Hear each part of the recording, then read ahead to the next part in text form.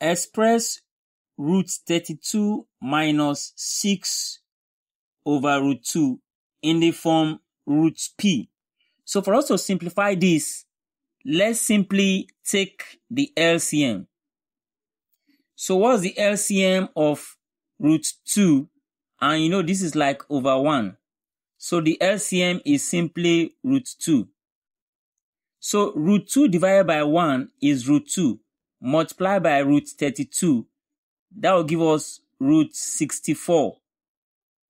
That is the 2 multiplied by the 32 will give us 64. And then you introduce the root sign because they are both in root sign, the radical form.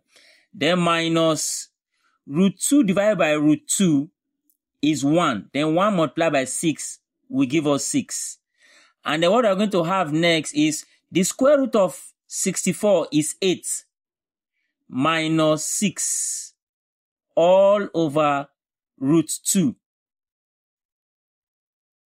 Then now, 8 minus 6 is 2.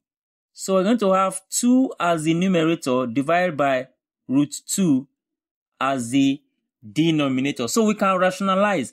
In order to rationalize, we simply multiply this by itself, that is root 2.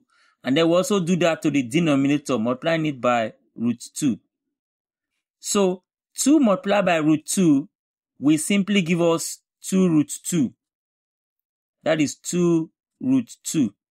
Then root 2 multiplied by itself is simply 2. So when you have 2 terms in the root sign multiplying themselves, that is the same term in the root sign. When they multiply themselves, it simply give you what is inside the root sign, which is 2. So from here, these 2 can cancel 2. And then we have our final answer in the form that we're asked. And that is root 2. That gives us the final answer. So please subscribe to this channel for more videos like this. Thank you.